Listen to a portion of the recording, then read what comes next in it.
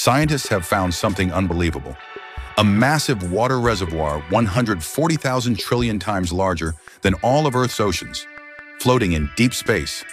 This cosmic ocean surrounds a quasar named APM 08279 plus 5255, over 12 billion light-years away. At its center lies a supermassive black hole, 20 billion times heavier than our sun. This cosmic monster blazes with the power of 1,000 trillion suns, creating a vast, steaming cloud of water vapor that stretches hundreds of light-years across. This discovery proves that water existed when the universe was still young, woven into galaxies, comets, and even newborn planets. From interstellar clouds to distant worlds, water seems to be everywhere.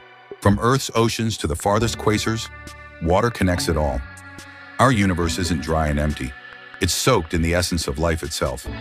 This is Top 10 Vault World. Subscribe now for more cosmic mysteries.